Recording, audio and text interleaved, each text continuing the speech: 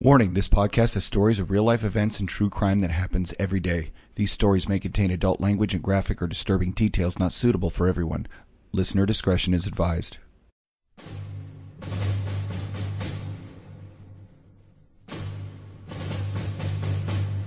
In our society, most people are content to go through their daily lives safely and peacefully.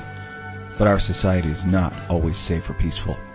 For that reason, some men and women answer a higher calling to defend and protect their fellow man. You probably know someone who is one of these people, or maybe you are one of these people. The ones who see and do the things most people would never want to. These things are sometimes heroic and beautiful, but often they are horrific and terrifying. It's these things they don't share about with other people. It's these things they carry with them, so you don't have to. But when they get together, they talk to each other about them. And they call these stories war stories. Welcome to another episode of War Stories. I'm Tom. And I'm Chuck. And we're back with Joe. How are you, sir? I wanted to just jump right into it because we had so much fun talking to you last time, and I just didn't want to waste any of that time. Welcome back. Well, I appreciate it. And I'm honored you guys asked me to come back, so I really appreciate it. It's therapy. It's therapy. And I say this, Chuck, how many times do I say this? I firmly say group therapy is stupid. I hate group therapy. And I say that knowing full well that this podcast acts as a form of group therapy. Right. So anyway, it's honestly funny. Yeah. It's your stories were, man, I could probably sit there and listen to those all day until you ran out of stories. I mean, to be honest, like the shit that happened over there and the stories that come from each individual person are so much different. Some are similar, but they're all different. And they're so captivating, and it tells a story that no one's going to hear unless they're shared, and they're amazing. I think they're better than going to a movie or watching anything that happens because it's live from the person's mouth. And I got to tell you, the last part one was intense.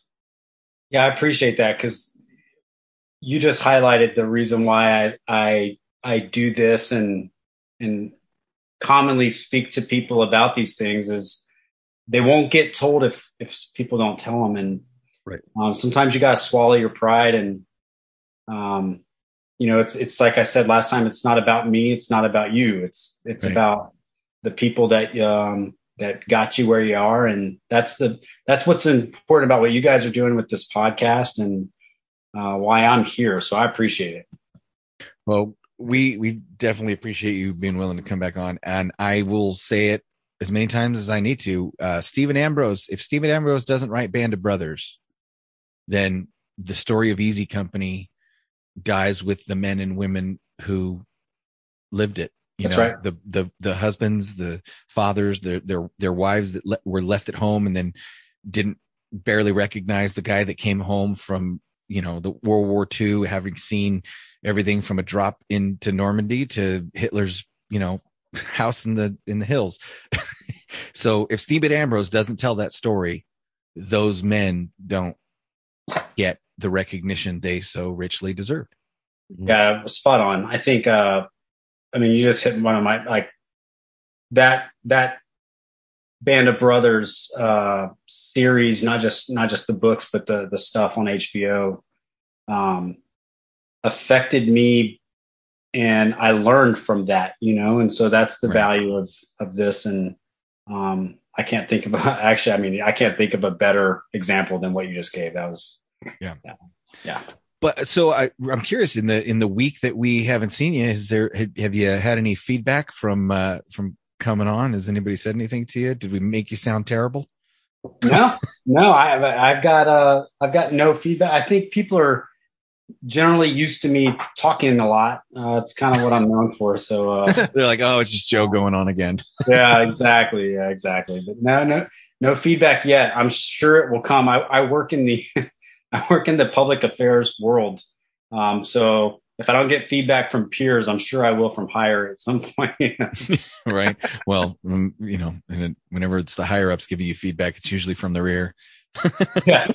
And you know what, though? I think a lot of folks, there's a lot that can be said about the higher headquarters people these days. But typically when I share these sorts of stories, the feedback's almost not the feedback every time is, it's complimentary and flattering. So, Right. I think everybody wants people to do what you guys are making possible for us to do. And that's, talking about these things. Yeah. And it's something we've discussed many times on the show, and we've had grown men and women brought to tears on this podcast. And it's the idea of talking to people who've been there, done that, got the t-shirt, is a lot easier to swallow for many people who have been there and done that. So it also is not just easier to talk to people that have been there, done that, but also to hear it from people who have been there and done that.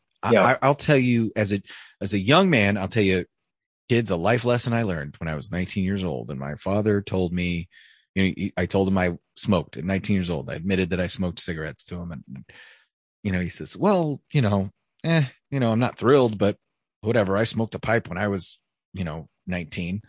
And I was like, what? He's like, like the corn cob one, like fucking Popeye. Well, but here was the thing. Like my father, my church going, very conservative police officer, LAPD Adam 12 father, admitted that he smoked tobacco. And to a kid who had grown up thinking, that was the devil, or whatever. Right. I thought, wow, my dad actually was a human being before I knew him, and it gave him more street credibility, right? So as a young man, I realized that if I didn't live my life in front of my kids, warts and all, as best I could, and teach them early on that I've been there and done that, and if you're going to make mistakes, be original and make different ones, because mine are old and tired. If I didn't give myself street cred with them, they were going to look at me the way I looked at my dad, which is, the old man's full of beans. Well, it's the same thing here. If we don't talk with a little bit of credibility and then do it honestly, then what's the point? No, it won't resonate with anybody. Yeah.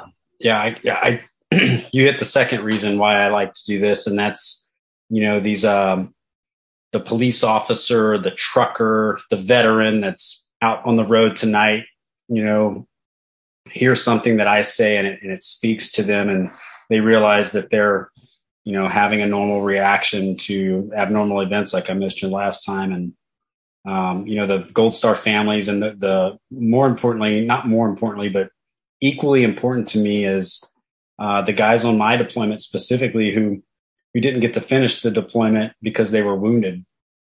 That's who I really hope to communicate to. The worst day of their life was the last day that they were there, and they came home early, which affects them. They wanted to finish their mission, right? And they wanted to see it through to the end. A lot of us that finished the deployment, we got closure. We got to, seek revenge, or we got to accomplish the mission. We got to come home to a parade and a homecoming. And, our wounded guys without legs and arms, they came home and met a doctor, and they've been working on their recovery since the day that they were wounded. So they are in theory still on that deployment. It never really ended for them. Right. And they brought it home with them. They brought it home with them, and they're still dealing with it. And their recovery and their injuries is one thing, but then just the mental fact that they didn't get to come home. I relate it to like our Vietnam veterans, right? They didn't come home to celebrations and mission accomplished, well done. And right. I still well, obviously I, can't talk to the ones who are killed, but the ones who are wounded, it does still affect. They every single time communicate regret, and I always apologize for, getting hurt, and it breaks my heart. And then it pisses me off immediately. Like, do not apologize for that. And so if there's anything I say, between the last episode and tonight that speaks to those men and women that were wounded, that's who my audience is really is. It's those guys. Like, welcome home, and let's talk about what we learned from, the days that you guys got hurt. It wasn't their fault. It's the enemy's. And so that's really what I hope to accomplish. But there's a level of frustration that I can longtime listeners of the show will know that I've experienced, which is the feeling of someone trying to kill you and the overwhelming frustration of not being given the opportunity to kill them back. Right. And it's, I know it sounds, maybe it sounds weird. Maybe it sounds inhuman. Maybe I'm going to use the same, the old joke. How many Vietnam veterans does it take to screw in a light bulb? You don't know, you weren't there. Right. and so I'd say, if you don't know, you weren't there. If that sounds messed up to you to say, yeah, I experienced frustration because someone tried to kill me and I didn't get to kill them back. I ask you, has anyone ever genuinely tried to kill you? Yes. Not. No, I'm saying if not, I mean, thanks very much for your input. I'll put it exactly in the file it deserves. Yeah. I'm sorry. No, you go ahead. I was going to say, like, not being able to punish the person that was trying to hurt you, maim you, kill you, end your fucking life, whatever way you want to put it. When you're not able to punish that person, whether it be if they fire a round at you or rounds and you're not able to effectively fire back, or you're able to fire back, keep their heads down, but you don't get any hits, or you get hits and the person doesn't go down. So you're not able to end that threat or kill that person. It's very frustrating. Or you get into a fight and, or the person's trying to kill you, but ends up giving up and you can't punish that person. There's that. And then there's also the court of law punishment when these people do these vile acts and they're not held accountable. And you're like, well, what's the point? Like, I did everything right. I followed the law. I did everything according to the law. This person should be in prison and should be in prison for a very long time. And you're telling me you're going to give him a slap on the wrist and let him go? If that, I think, that's the biggest demoralizing. It's demoralizing. And I think that's what we're talking about is demoralization. Demoralization.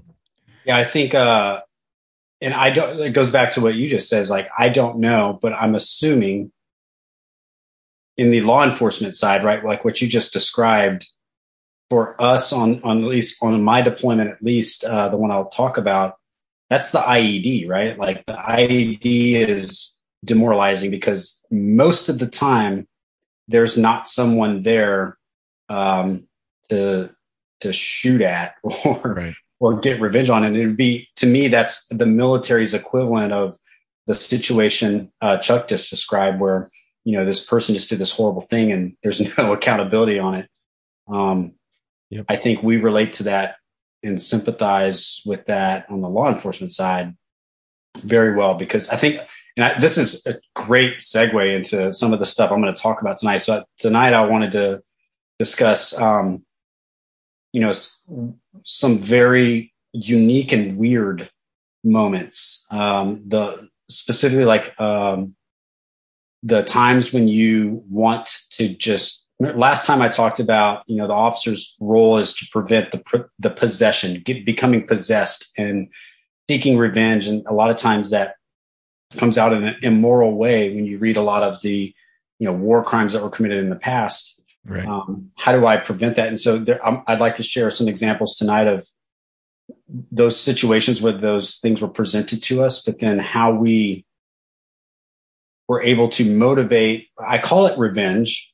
Although a well-planned, thought-out, informed decisions in order to bring that revenge upon the enemy. But I also want to talk about some of the, there's no atheists in a fighting hole kind of stuff, where there's just some unexplainable things that happen on that deployment that I think will probably speak a lot to your listeners, whether they're military or first responders or not, because there's some weird things that take place that I still after 11 years from that deployment, I still can't explain, other than there is a higher power. And I don't want to get religious, but no. Here's the thing. I'm very excited now. First of all, because it's October, it's the month of Halloween. It's the time for spooky stories. Second of all, this tees up tonight because Chuck and I have to record another podcast tonight for our other show. And it's a part two. It's a 2-part series on spooky things and real life events and stuff. So this tees it right up. And so I'm super excited and super stoked.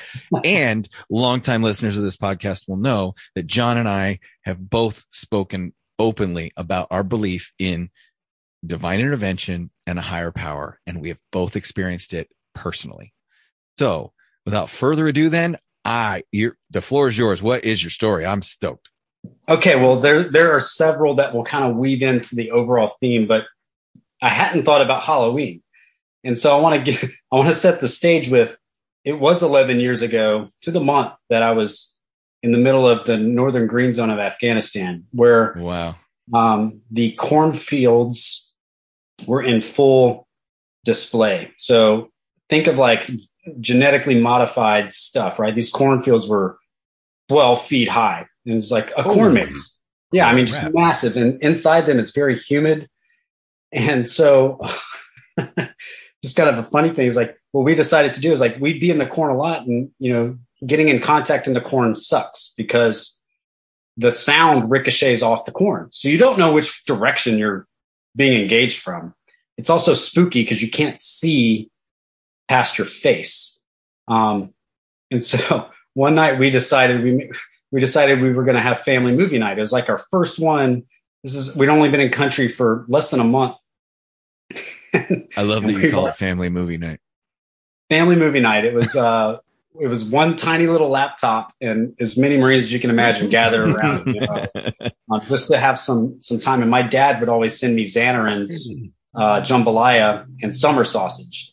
And so I got my first care package in the mail, and we cooked up some food in this giant pot on a giant propane jet boil. We had food, and it was just a little bitty bit for everybody, but we all had the same thing, and we're eating it. And we decided we were going to watch Children of the Corn.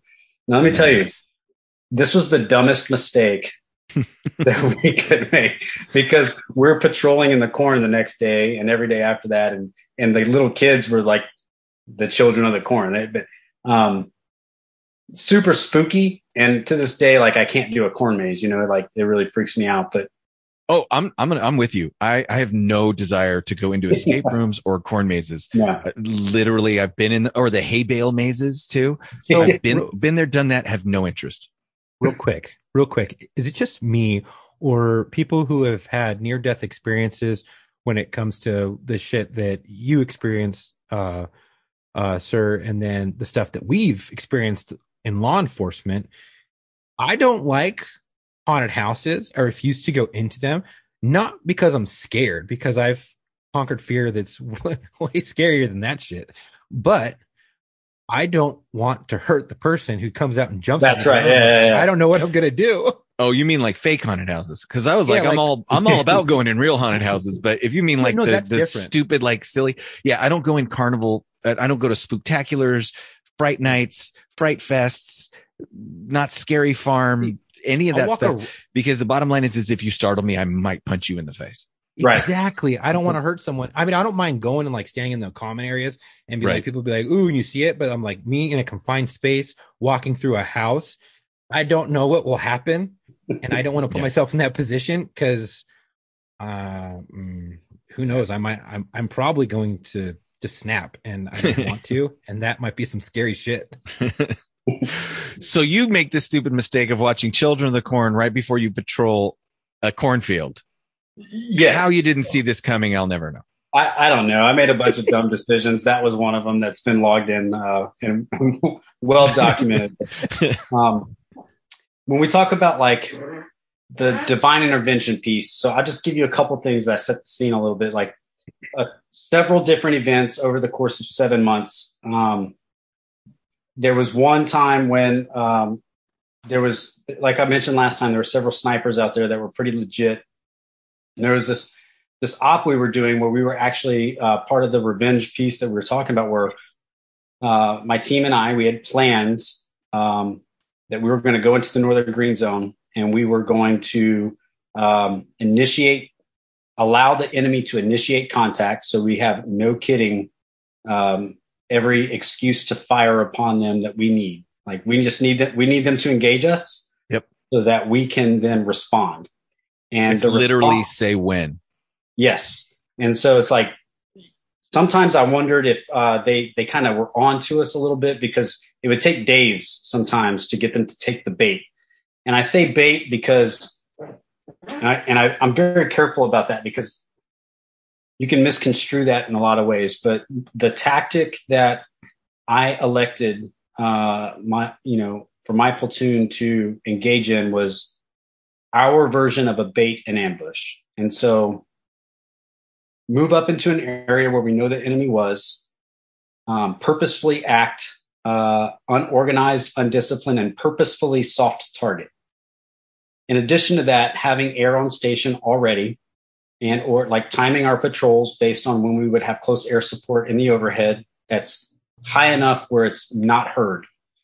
Right. Move into an area, move into a compound and vocalize arguments, like and visually depict arguments like where we're not getting along, and then move into a compound, a structure, and don't provide any overt security measures. So basically look like a complete bag of ass. While that's going on, I mean, and who can't be drawn in by a bag of ass? Right, bags of ass are very, very attractive. That's right. But while that's happening, I've got my overhead ISR platform, so like my eyes in the sky. I've got overwatch positions that are very covertly located, and or even sometimes it's like most of the contact we had was very close to where we lived, so we're able to see everything from where we're at. And so drawing the enemy into shooting at us, and then the orders were always, as we got very comfortable with this tactic, don't shoot back with overwhelming firepower as we were, as the United States Marine Corps is known to do. So shoot back enough. Shoot back a little? Shoot back a little enough to kind of protect yourself, but don't overwhelm them. Okay. And what we would see is, or at least what I thought we would see, and it did, we were able to prove this tactic works, is we used the braveness and the tenacity of the Pashtun culture against them, right? So the enemy that we faced, as I mentioned last time, was very, very, very brave. They didn't care if we were shooting at them with direct fire weapons. They did not like high explosive stuff. So the orders were go out, get engaged, return fire with your M4, AR-15 equivalent. I'm not going to drop mortars. I'm not going to drop bombs. I'm not going to shoot rockets, and I'm not going to throw grenades or shoot, grenade launchers. We'll engage back enough to keep them interested. Then they will reinforce, and they will reinforce positions at an advantageous spot, usually a tree line that was very predictable for me to look at based on it goes back to what I talked about last time, studying, knowing the weapon systems that we were going to be engaged with and what those max effective ranges were and where the most likely effective range was. And then finding those terrain features that surrounded the area my Marines were, I could pretty much almost to a T pinpoint where those firing positions would be. So they get engaged. The Marines would call me if I'm not out there with them, verify, firing positions just as briefed. And then I would watch, and they would shoot back a little, and then the enemy would shoot back a lot, and then they would reinforce. And then I've got, 13 or more bad guys located at several different firing positions. And then comes the beautiful thing, the CAS 9 line, the air support, or the artillery rounds, or, the A-10 that's flying, or the Apache. Singing that beautiful song. Brr. Yeah. And then we would annihilate them that way. And then the guys would come home, get some chow, and we'd do family movie night again. And we would continue that process. And so that was how we kind of, without giving like specific days, that is how we learned. And that is how we eventually like completely annihilated the insurgency that was in my area. My area became secure. Please tell me, I have to ask, please tell me, I'm hoping beyond hope that this is now referred to in the Marine Corps manual as the bag of ass doctrine. I wish. I wish. All right. Sorry. No, there is some value to this. It took us taking what we were trained to do, knowing that you have to know the rules before you can bend the rules. And so understanding the rules of engagement, understanding where the enemy were, it goes back to that studying thing. And this tactic was very, very, very effective. We used it multiple times to the point where we would even drop C4 in an area, make it explode, and then have one of the Marines screaming as if he stepped on an IED. We would bring in the vehicles and run a CASEVAC because they love to ambush the CASEVAC. And then because we were planning for that, we had an answer ready to go, and they quickly stopped. Well, I won't say quickly, but they ran out of people. We'll just say that. Yeah. They ran out of people. Trojan horsed it. Yeah. That's that. So that would be a good name for what this is. But I'll go back into how it all started. So where it all began. And it was actually 11 years ago tomorrow. We got a report to my patrol base from a guy who lived out in the northern green zone. He had this very, humble establishment. He had a compound wall around his place, and he had a fairly small, Afghan living structure inside it with a few animals in the middle of the corn. And so he comes to us and says, "Hey, I was gone yesterday working, and the Taliban came in and they buried 3 IEDs, 3 or 4. They buried some IEDs inside my place. I'd like you to get rid of them, please." So at this time, this is early in the point, we're like, oh, this is what they teach us. This is what we want. We want the locals telling us about these things. So yeah, of course, we'll go take care of it. The thought entered our mind immediately, like, hey, what if this guy is setting us up? So we went out in force. I went on this particular patrol. I can send you guys some pictures, actually. Yeah, that'd be great. Later. Yeah. But it's right smack in the middle of the cornfield.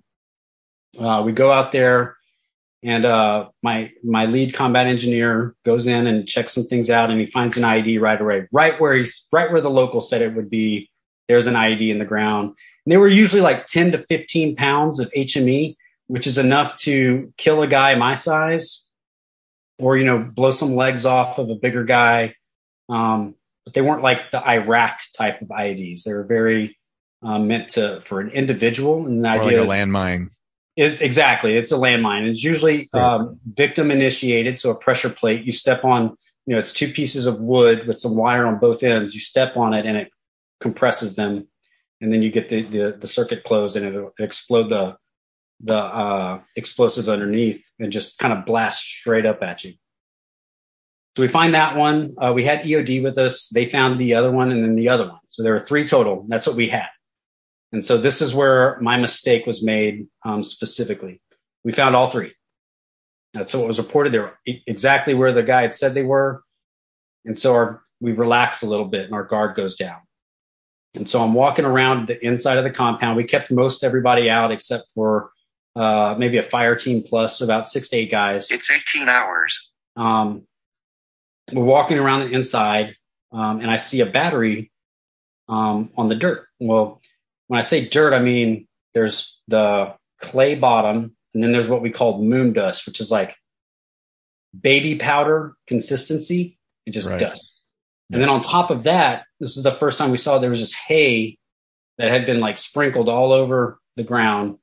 And, our first take is this is pretty normal. It's Afghanistan. Hay everywhere. It keeps the dust from poofing up, and it made sense. But I see a battery, and we've been taught in training, don't leave batteries on the ground because inside they have carbon rods, and the carbon rods can be used to help make IEDs, and they also don't hit on the metal detectors. And so it's like a C cell battery. I stepped off of the path where everybody was walking inside, and I picked up the battery, and I gave it to my lead combat engineer. And I said, "Hey, we see these. We're going to pick them up because we don't want anyone to get these. We'll just try to minimize the market for this stuff." Which is it, right? Roger that, sir. I have this great photo of me handing him the battery. I do it like a little about face, and I step off. He steps exactly where I stepped, and that's when my lights basically went out. So he stepped on the pressure plate that I was standing on. The explosion happens. You can't hear anything. You can't see anything. And really your first reaction, or at least mine, was what happened, right? I mean, I don't know how to explain an explosion inside a compound where the walls are 12 feet high and it's very small. That shock wave goes and hits the walls and comes back. And I mean, the overpressure. Yeah, it concusses you very, very, very quickly. And I remember feeling like I'd been punched in the face by Mike Tyson and trying not to lose consciousness. I don't think I did. And then it snaps into my head what happened, and I scream out, I can't hear my voice because of the ringing in my ears, and I can't see anything because of the dust. But I scream out for no one to move and start sounding off, accountability. And I hear a couple like muffled things going on. So I'm hearing people, and then I hear the screams. And at that moment, the dust is starting to kind of settle, and I make my way around this spot where I was standing before, and I see my Marine, that lead combat engineer, in the crater of a giant hole. And I learned a lot of things from this particular event. First was it's not like the movies. It's not bloody. There's no blood, as a matter of fact. He's in this hole, and all I see is his femur. I see him laying in a hole, kind of in shock, and I see his femur on one of his legs, and it's just a dry bone, like a skeleton, and the meat of it has been like pulled like you do with your hand, and it's like up on his chest. I see his vas deferens, so like his testicles are blown off, and that the spaghetti, if you will, is kind of there. The entrails, the viscera. Yeah. And then I see he's missing some portion of his hand, and then on his other leg, I see his tibia. So I can see his knee joint, and I can see the meat there too, but there's no feet, there's no nothing, and he's just kind of laying there, still trying to figure out what's going on. And the thing I see very next is EOD is already on him. These guys were, this affects me a little bit. Like, why wasn't I there faster? How fast were they? Like, were they not rattled? Like I was. Yeah. How did that take me so long? And they were on him, and they had to tourniquets, no blood. And I don't remember to this day seeing blood. And I remember him saying, "Make sure you take the cigarettes out of my stuff. I don't want my wife to see them." So they'd hit him with some morphine. So he's talking, but I'm now on the radio. And it goes back to what we were talking about before. I'm trying to communicate calm, and I don't want to scream. I can't hear anything. So I'm just thinking I'm communicating what's going on. And I pass the CASEVAC information up. And then we have the security that gets out. They automatic. I mean, the Marines did a great job on the outside. And then we start going in the corner and waiting to get ambushed. And so that moment of like, all I want to do is get this Marine to a helicopter so he lives, because it's like you're from more arteries and all these things. Are the tourniquets on good? And then it's like, oh my God, is security on good? We just took a casualty, a bad one. It was loud. It was obvious. Are we about to get into contact? Because if we got into contact at that moment, that would have been we'd had a different story. So I fast forward and say that the Marines survived. My goal with CASEVAC was, if I don't have to do a point of injury where I bring the helicopter in right there, I don't.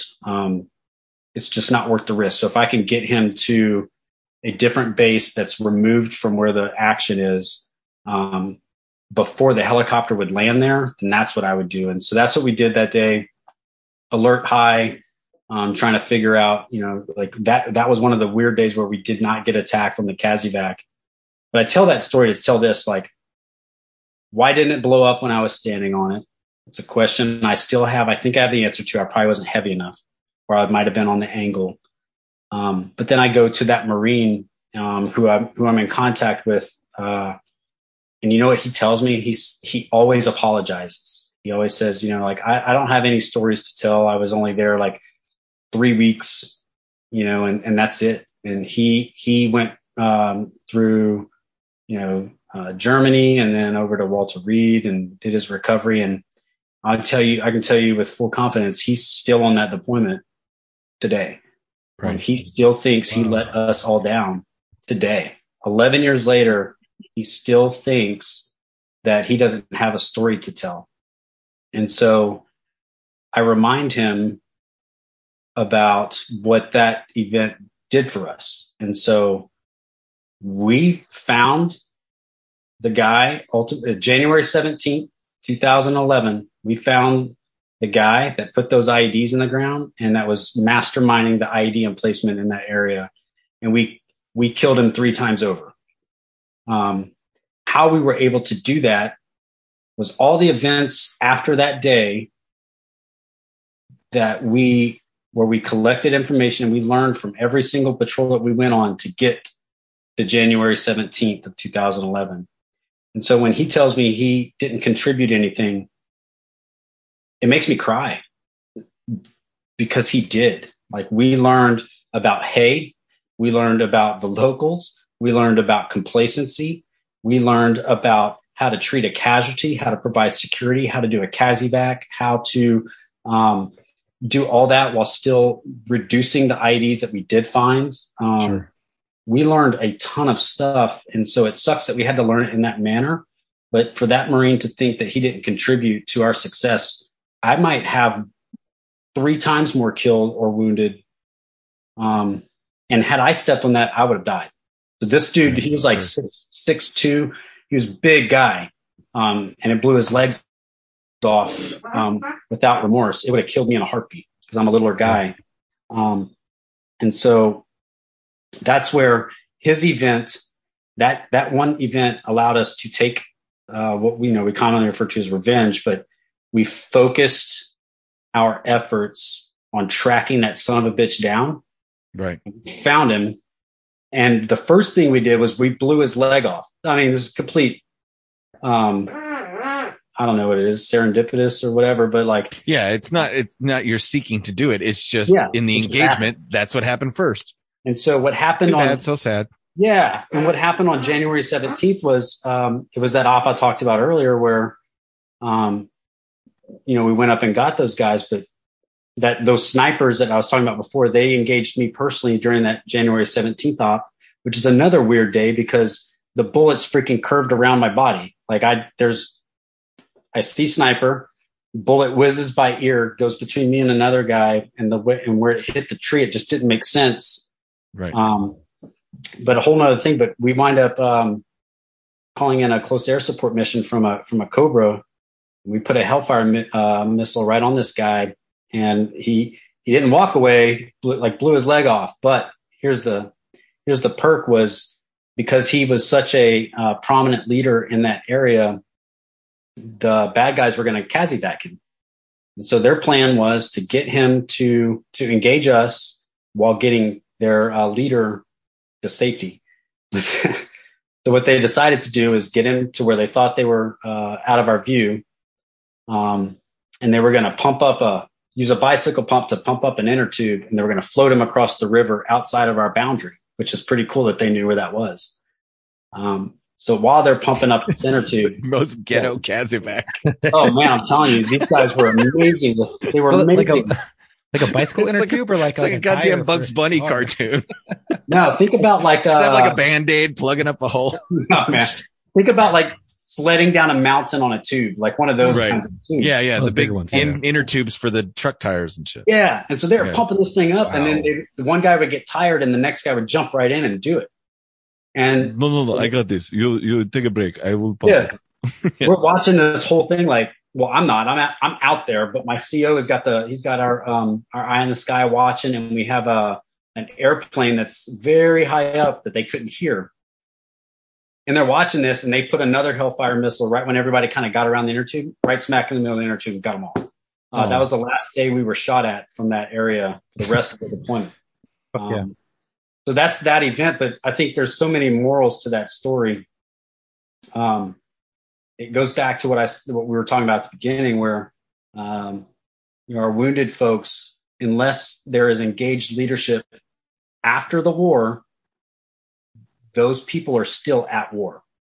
They're still there. They're still living it every day. Every time they go to therapy and get a new prosthetic fit, or every time, they want to have a child, or every time there's ghost pains when they think their legs are still there and they wake up in the middle of the night and realize like their foot hurts, but they don't have a foot. Right. That's the world they're living in. And it's our responsibility as the ones who survived. We survived because of them. That they need. Hopefully they're hearing this now. Hopefully there's someone out there that this can relate to, but they mattered everything that they did mattered, and everything that happened to them mattered. And at least in my platoon, we made sure, and I can promise you this, we made sure those bastards paid in everything, but it had to be, done in a way that didn't put others at risk. No, it has to be done by the rules and by the book, but it gets done. That's what makes us better than them. That's what makes cops better than crooks. We catch you, we do it by the book. That's what makes soldiers better than insurgents. We'll beat you on the battlefield, but we'll do it by the book. We don't have to stoop to your level. We don't have to capture innocent women and children and behead them to strike fear into the populace. We'll just use our better tactics and brains. We'll hunt you down and we'll kill you. Yeah, that's right on.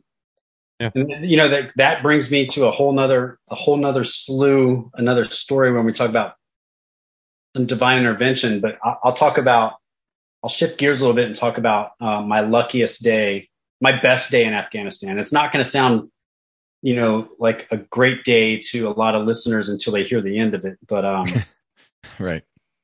It's all about perspective. It's all about perspective. And so my platoon, as I mentioned last time, we were alone and left to our, basically the missions were left up to me and my sergeants while we were out there. And we had a lot of experience. And at the time of the deployment I'm talking about now is November. Now we're into November. There wasn't a lot. There were other platoons from other companies out. But for my specific company, we were the ones that were kind of inserted in the middle of all the bad guys. And so our experience was just a little bit more than some of the others at the time. The others got theirs at some, everybody got them, as we say. Everybody got a turn in the bucket. Yeah, everybody got a turn. But this particular mission was frustrating to me because my CO calls and he's like, "Hey, I'm going to bring you to a different area." So I had been for, almost 2 months now making significant progress. I had pushed, like my first Marine was killed 50 meters outside my wire. And now we're able to push, a couple hundred, meters outside the wire and not get contact until we cross this line in the sand that was, actually marked by the enemy with white flags. Is crazy. Right. We're making all this progress and I get told, "Hey, we're going to send some guys out to secure your patrol base to keep it, but we're going to pull you to this whole other area and you're going to clear it." And this is like, when you talk about I don't want to compare it to Fallujah because it's not like Iraq, but we're going to go house to house clearing through this area. And I was pretty pissed because I'm like, look, I made all this progress in my area that I'm in. I'm going to leave it for a couple weeks and come back and all the progress I made is going to be gone. Right. But nonetheless, you get a mission, you say, "Aye, sir." It's a good order. And he's going to take his platoon that we, at this point, we feel like we're a bunch of cowboys. We think we're the best. Not true. I mean, maybe true. Just depends, if you ask the other guys. Yeah. But the orders of the CO were like, "Hey, we're going to pull this platoon that's already engaged and go do this other thing." That told us oh shit. Okay. We're the guys. We're his hammer when he needs a hammer. So off we go. And so it's, we're one day into the clear. We occupy a couple compounds and hold down for the night at a phase line. The next day we wake up and we're going to continue to clear. And so what happens right up front is we'd already found 13 IEDs the first day. I think we were by the second day, we're up to 20 something. They were everywhere. Wow. We take a compound and I move my snipers to the roof to get overwatch. We got security on the downstairs areas, but I've got snipers at an elevated position. Makes sense. And they're looking for enemy movement and so on and so on, and doing counter sniper. One of my snipers is looking into the green zone. He thinks he sees something, and he literally turns to look down at me. And the second he turns, he takes a round in the back of the head. It hit this Kevlar. It would have hit him right here. It was a well-aimed shot. Yeah. The round goes through his Kevlar, rides the top of his head, and then goes out the top of his head Kevlar, knocks him down, knocks him unconscious. The dude lives. Still got that Kevlar. Wow. PPE works. We get him down off the roof, and he's pale, but he's pissed. I mean, he wants to get back at him. But we run that CASI back. Day one, day two's underway. We're continuing our clear, finding IDs along the way. And, the way we're running these patrols in this urban areas, I'm trying to run normal patrol formations that we were comfortable with and trained for in training, which became very, very, very difficult because if you're not sweeping with the metal detector, you're rolling the dice. And so using my combat engineers to walk point. So just a real quick shout out to the combat engineer community. I think history should and will remember the combat engineers as the heroes of Afghanistan. I mean, like they're walking point in a literal minefield with a metal detector meant to detect IEDs and mines that have metal in them. Right. We only found 7 of my 67 finds with the metal detector. The rest were with your eyes. And so it was really just like a security blanket, but I try to run dual points. So 2 engineers in the front so I can walk attack column and clear as we need to. And so we're clearing through. Sir, real quick. Yeah. Do you think that, because I was, amphibious assault vehicles and crew chief on a Mark 154 line charge killing kit. Now, they pulled a lot of us out of, they said that no operations were going to happen in Afghanistan with tracks due to the basic terrain in the mountainous regions because we would skyline ourselves because we're too slow. But in situations like this where you have massive minefields, do you think that those would have been utilized? So yes and no. So I think in this particular example, and most of where I was at, the urban area was so tight and congested, you wouldn't have fit. You could barely fit a Ford Ranger, through some of these roads. However, though, and not to get down a rabbit hole, we did do an operation in December called Outlaw Wrath, and we brought in some ABVs and we shot 54 Mikliks during that deployment to clear all the mines out. And so there were areas where that would have been useful. But I can tell you this, I mean this from the bottom of my heart, I would have given my testicles to have a track, an LAV, or a tank, just one, because the confidence it would have given us to walk behind and employ the way that I'd been trained to employ them as a machine gun platform. And I'm not even being facetious. Like I literally would have allowed surgery to happen to that. So you're super thrilled with the Marine Corps' move away from tanks, I'm sure. I cannot comment. I have no tracks, and I can neither confirm nor deny that, Senator. Yeah. I know this. When we had those Mikliks and the ABVs and just the engineer community, oh my God, my head still hurts from the amount of explosions that occurred. But I digress. All in that day. So we got my sniper shot. We're clearing. We're finding IEDs. We're reducing IEDs. Almost like we are EOD. You know what I mean? Like we stopped calling EOD because there was just too many. So we got to the point where we'd take a quarter stick of C4, put a time fuse in it, drop it on top of a pressure plate, and walk away and let it explode itself. The risks with that are if it wasn't a pressure plate or as a pressure plate that was also a command wire, it was just risky, but that's how most of them were.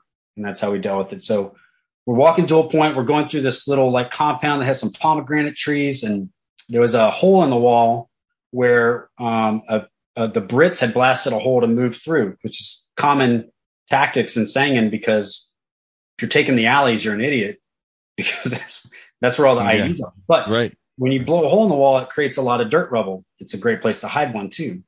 And so my new lead combat engineer is sweeping the hole, and he goes through it, and he just gets kind of picked up off the ground and put back down. So it's what we call low order IED. So it's a 50-pound charge, which would have pink misted him in seconds. Right. Only a pound of that went off because it had gotten wet. And so didn't break his ankle. A lot of times they'll break your ankle or, fracture something and not blow your appendages off. But in this case, it just kind of like the earth lifted him up and set him back down nice and gentle. So that's number 2, same day. My corpsman gets stung in the face. This is going to be funny, but it's just like, man, what is going on here, right? By the Taliban killer hornets is what we call them. Like, these things would sting you, and you'd lose your entire use of your arm for a good part of the day. Like, jeez. Oh yeah, they're massive. He gets stung in his lip. I'll send you guys a picture of that too. His lip's like the size of my head. It's hilarious. That's basically like event 3. And we're constantly finding IEDs all day, which makes us feel good. The sun's starting to set. We're moving down an alley. And we're going to re-enter the compound that we had, where the sniper had been shot in the head earlier that day, and stand by to basically post security for the night and get ready for the next day. Right. As we're moving down the alley right at sunset, at the other end of the alley, a couple guys popped out, one of them with a RPK machine gun, and opens up. So imagine 2 lines of human beings in an alley where you can put your arms out and touch the walls on. Basically, two of my arm lengths is the width of this alley. So it's one of the wider ones. I've got 2 lines of guys, and a guy pops out on the other end. It'd be the equivalent of a dude with a machine gun popping out at the end of a hallway. Right. And he unloads. And so the rounds, it was like Pulp Fiction in a way. We should be dead. Yeah. That was an honest to God miracle, motherfucker. We should be dead. That is how we felt. I mean, not particularly at that moment, but my 2 engineers are holding. No, I'm sure at the moment you felt like he should be dead. Yeah. The sun setting, which is making identification very difficult, but we could see this happen. I have 2 engineers in front, and they're sweeping with metal detectors, so no weapons up. But the 0311s behind them have their weapons up, and then I'm behind those guys. And so the engineer on the right, he gets hit in the chest 3 times and in the legs twice, and in the weapon once, because his weapon like explodes because he's got it across his chest. His sappy plates stop all the rounds to his chest, and his massive legs, stop the other 2 rounds. But he's shot through the legs, so I've got a casualty there. The engineer on the left, a round went through his mouth, but he turned his head in time, so it went out his cheek. Oh, shit. So through and through of the cheek. Wow. And the rest of the rounds went between all the rest of us that were in the alley. So, and I'm not going to bullshit you guys. Like, at the moment, this is me right here. This is what I did. I was like, that's it. Like, there was no like, in that second, it was just like, why am I not dead? Right. And it was just kind of like real. I remember that going through my head. Like, am I okay? Oh shit. We need to shoot back. Right. So it's like, right.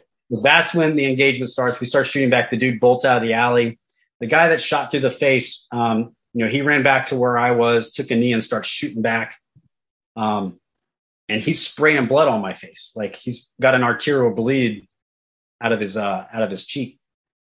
And the sun's now down, and now it's time to call a CASI back into a very unsecure area in a minefield at night and work link-up procedures and the whole chaos that would happen with. I've got a guy who's got shot in the legs twice. We don't know if he's got a femoral bleed or not, but likely. So he's got tourniquets on both legs. Got another dude arterial spraying me, who refuses to listen to anything I say other than I'm going to go get that motherfucker, right? Like, this dude just wanted to kill the guy. The classic Iwo Jima mentality. He did not care. He just wanted to fight. So he runs down the alley, like not cleared alley, and just starts looking for the guy and shooting in every direction that he thinks he sees the guy.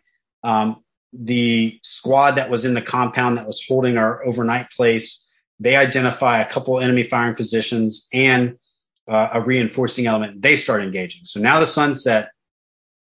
I'm working a CASI back. I've got 2 wounded. I've got 1 squad just lighting up bad guys, and now they're decisively engaged. It's pitch black. I've got another squad 300 meters away through a maze of buildings asking me what the hell's going on. I've got our combined anti-tank team on a road thinks they see stuff. They start engaging. The CO's asking me questions on the radio about where the contact's coming from and what does he need to do to support us. And then I got another squad at another location, and we're all separated. We're not cut off or anything like that, but at my moment, like, this is one of those times when it's like, what now, Lieutenant? You know, like, right. It's like, what do you do? And it's like, this is where training kicks in my opinion, right? It was just like, we've got to reduce the threat, and I've got to get these guys out of here. Well, my command made this very easy because we had this first sergeant who refused to listen to his CO too. When he heard we had casualties, he just took off on foot with a small casualty. Right. And so now I've got dudes looking for me to get my casualties out, looking for where to go. And they don't even know where they're at. They heard we had casualties. They're running in the direction of the gunfire, and they're going to find them. Right. Ultimately, they found me, and it scared the shit out of me because I got this hand on my shoulder in the middle of the night as I'm trying to. I mean, when I say the gunfire was intense, it was loud, tracers flying everywhere. You don't even really know. You know, you hear the rounds cracking over your head. You don't know if that's dude shooting over your head to get the bad guys or it's incoming. You just don't know. And so the first sergeant shows up and he's like, I got the engineer. I'm out. And he takes him back through a minefield, through holes in the wall, like with the pulled litter and everything. And the next thing I remember thinking is like, sounds like the squad in the building's got the fight. Where's that kid that was spraying blood all over my face? That's looking for is he by himself right now? Like looking for the bad guys? Right. And sure as shit. Yeah. He's running all over the place by himself, trying to kill people. I finally grabbed him and I have to throw him into the first sergeant. I was like, first sergeant, do not let this asshole away from you. Like, he needs to go. Thank God we did, because that's how I found out he had an arterial bleed, right? It was like he needed treatment or he was in a horrible hurt. But nothing like having an RPK exit wound on your face. Jesus. So I can't even imagine. Yeah, squad's got the fight at night. Casualties are getting taken care of. My other squads are trying to figure out how they can get into the fight. And at this point, I'm not comfortable allowing them to move to my position. And so as I'm observing this, I'm like, we got to identify where the enemy are firing from because they're not letting up. And we got to put them down. So the squad leader, he's really got a good handle on it. They start reporting like, hey, they're running low on ammo. So we start talking about getting an ammo resupply. We finally identify the main firing position. And this is what these bastards do. They know we're looking at them in thermals or with MVGs. They looked like a trench of diesel fuel. As soon as we started honing our fire in on them, they lit this diesel fuel and washed us all out, and they disappeared. Yeah. And it's quiet. And so working ammo resupply, trying to figure out what's going on. And then one of those, I guess like one of their like privates, right? Like the eager Taliban decides he's gonna engage us from the building they just went to. I got you now, asshole. And so what we decided to do is I put 60 millimeter mortars on the building, adjust them, get them on the building to keep them there. I knew it wouldn't hurt them because they're in like a mud structure, but the mortars would keep them there long enough for me to get artillery brought in. And that's how we ended the night, was we dropped an artillery round on that. But I go back to, as a long story, but the short answer to it is when you dissect that day, how did no one die on the American side? I still don't have an answer for that. Right. There was so many cases where, I shouldn't have made it. How that guy gets shot through the face. Oh, by the way, it made him even better looking. So he was like a model or something before he joined the Marines. And this little scar he's got, a tiny little scar. This dude is a good looking guy. Permanent dimple. Yeah, it's a nice little dimple, but pain is temporary. Yeah, glory is forever. Chicks dig scars. He was awarded obviously a Purple Heart, but this is a Lance Corporal with a Bronze Star, rolling around now, and meritorious combat promotion. And the great thing behind, like, for your listeners who, what makes America great, that specific Marine that was shot in the face, he was homeless before he joined the Marine Corps. He raised his brother He did not have a good family structure. He shows up to fight with us in Sangin. He volunteers to go back with the next unit to fight in Sangin again.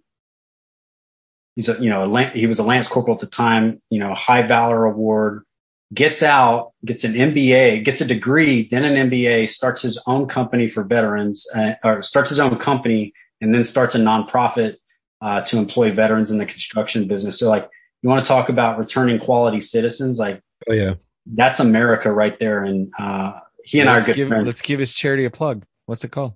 Veterans Builder Group.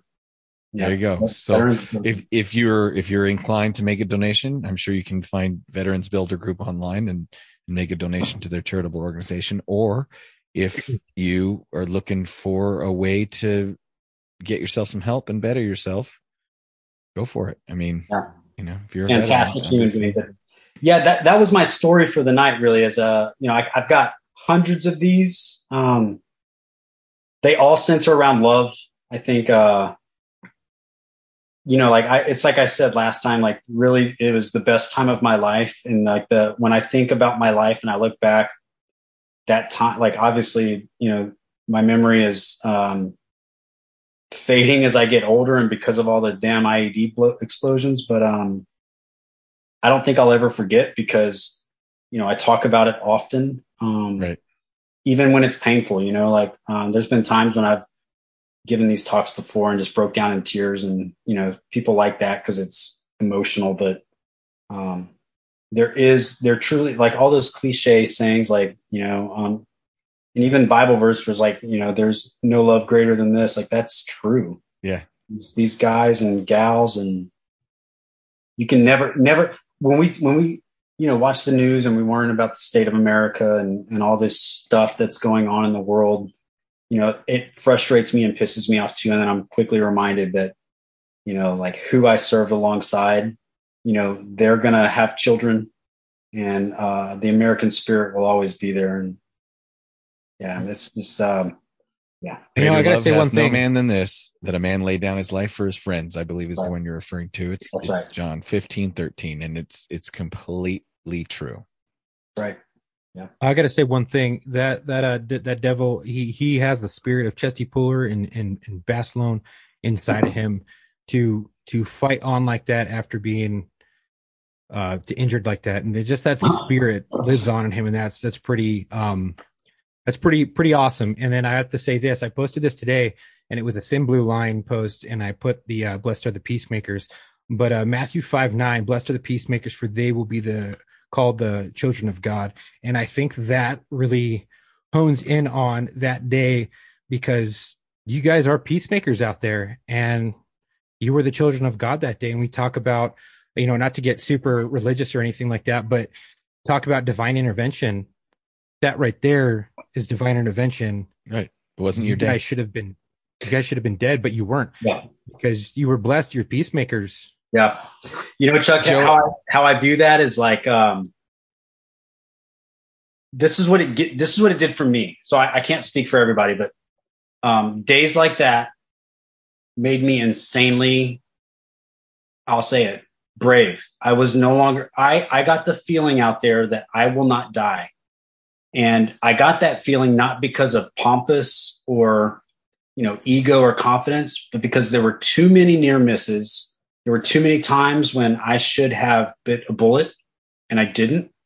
And I can give you guys multiple other occasions, but what I'm trying to get at here is I don't know what my purpose is. It could be one of your listeners hears this, and the reason I survived is that, like, maybe my son grows up to do something that's like pretty close thinking, but maybe it's some seed that gets planted in your audience. That's why I always say yes to these. I survived for a reason. And while I was out there, I knew that I felt like a superhero, as many of my guys did as well, where if we're meant to go, we're going to go, because our mission in this world has been accomplished, whatever that is. It could be something as little as just planting a seed or watering one. So I don't know if I'm getting into too deep of stuff, but no. I definitely felt like, and I've lived my life like that since, where I feel indestructible, because if those things didn't kill me, I've got some kind of protection until I accomplish the thing that I'm meant to accomplish. And then once I've done that, I'll punch my time card out, and I believe I have no control over that. I can't explain it any other way. Well, I mean, you can speed it up for sure. Yeah. But if you let the natural course of events take if it's not your time, it's not your time. That's right. That's exactly how I feel. And, like this guy, like the guy we're talking about, he's come back and he's done some great things. But you don't have to do great things to make an impact either. Like, you can just be you and make an impact. I'll give you another one with him. Like, he came back to me after being shot in the face. And then we got into another pretty bad ambush, like almost right away. He's like, bad luck. But he takes his metal detector like a freaking Spartan spear. You guys got the helmet on, right? And he freaking chucks this thing at a enemy fighter and nails him with. Awesome. So shit. Yeah, he's been credited for wounding an enemy with his spear chucking abilities. There's no quit in that guy. Yeah. Well, so Joe, as we close, I want to give if you have another person you'd like to dedicate your episode to. I know you had somebody for last week. If you have someone else, we'd like to give you the opportunity to do that. Yeah, I would like to dedicate this to Robert Kelly and his family. John Kelly. He is one of my good friends from infantry officer course. He was killed by an IED just as about the time that the stories that I discussed with you guys occurred. And then if I could do another one, Will Donnelly. I found out both of my good friends were killed, but I found out they were killed weeks and weeks apart, but I found out on the same day when I got back from this mission. Rob Kelly is who I'd like to dedicate this one to, and his family, who have been just a very strong. You guys may know the name, maybe, but his dad was the General Kelly, and then later on the White House Chief of Staff. Yeah. So he was just a great. And I remember reading an article saying General Kelly's son had died in combat. Yeah, he was one of my good buddies, and I feel for his family every single day. So and his widow, who was, they live right down the street from us, and I guess just all the fallen of 3rd Battalion, 5th Marines during that deployment. Everybody's got their stories, and I hope they come out and tell them. Yeah, we're happy to hear them. I wanted to, I just want to say rest easy, brothers. We got it from here. But also wanted to take us out on a fun note. I posted this on social media. And we end on down notes a lot, but I wanted to bring this up because I thought when I read it, it was posted by a friend of mine who has been on this podcast, who is a Marine veteran and also a police veteran.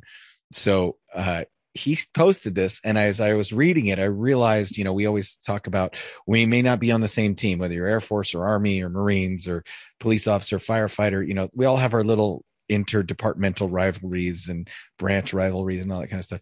And like we say, not on the same team, but all on the same side, right? So I wanted to read this because I read it and I thought, okay, this applies just as much to military friends as it does to police and firefighter friends. So here's what it is. The difference between civilian friends and military friends, and you guys can tell me if this resonates with you. Civilian friends tell you not to do something stupid, but military friends will post 360 security so you don't get caught. Civilian friends call your parents Mr. and Mrs. Military friends call your parents Mom and Dad. Civilian friends hope the night out goes smoothly and hope that no one is late for the ride home. Military friends know some wild stuff will happen and set up rally points and an E&E route. Civilian friends bail you out of jail and tell you what you did wrong. Military friends will be sitting next to you saying, that was pretty fun. Civilian friends borrow your stuff for a few days and then give it back. Military friends borrow each other's stuff so often nobody remembers who bought it in the first place. Yes. Civilian friends listen to your relationship problems and hope it works out for you. Military friends will listen to you over a long, hard road march and help you straighten it out better than Dr. Damn Phil. Civilian friends know a few things about you, and your military friends could write a book with direct quotes in it. Civilian friends might try to hit on your girlfriend behind your back, while your military friends will most definitely hit on your girlfriend behind your back. Civilian friends would knock on your door. Military friends walk right in and say, I'm home. Civilian friends will wish you had enough money to go out at night and are sorry you couldn't come. Military friends will share their last dollar with you, drag you along, and try to work free drinks all night, then drag your near lifeless body back to the barracks. Civilian friends want the money they loaned you back next week, while military friends can't remember who owes money to who after taking care of each other for so long. And civilian friends will tell you they'd take a bullet for you, but your military friends will actually take a bullet for you.